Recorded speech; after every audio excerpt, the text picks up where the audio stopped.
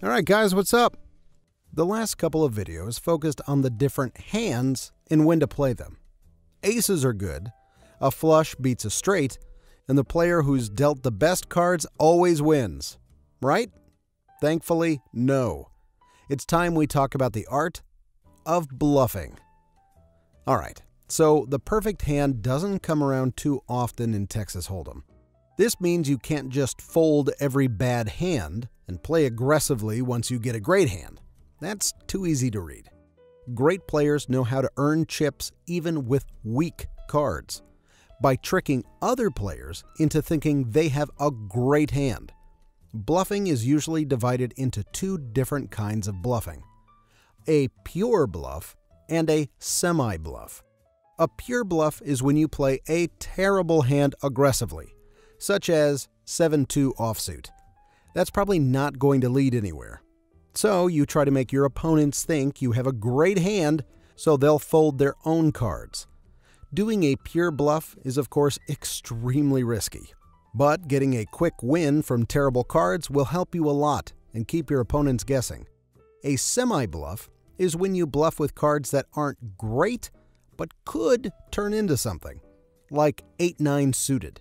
This isn't a great hand, but since it's suited connectors, you have a decent chance of hitting a flush or a straight from the community cards.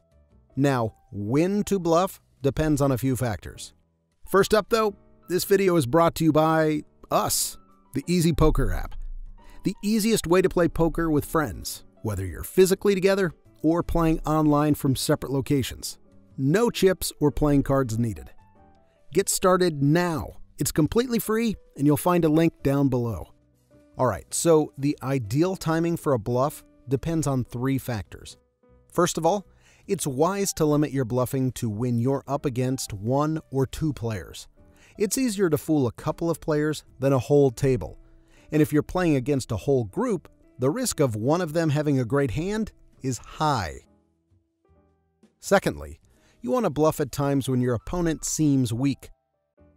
Players who are low on chips or who just try calling a hand instead of betting might not have the confidence to call your bluff. Lastly, you should always keep your opponent's playing style in mind when deciding to bluff. Bluffing against a player with a tight playing style is probably more secure than against a loose cannon who might call you. Now, when you do decide to bluff, there's a couple of things to keep in mind. You need to make sure that you play as though you had the hand you're pretending to have.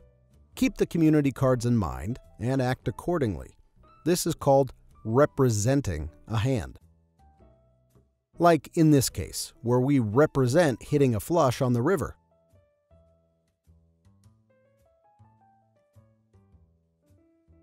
If you bet pre-flop, you should keep betting after the flop, whether the community cards have given you anything or not.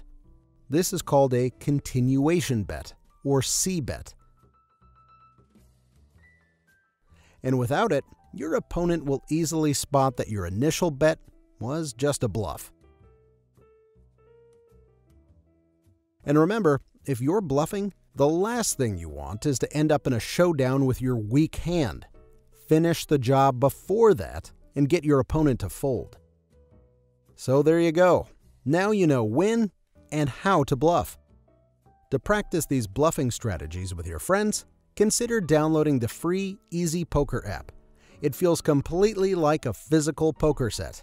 And remember, this is a series, so in the next video, we're going to look at betting, what to do when you actually do get a great hand, and how do you make the most of it. I'll tell you.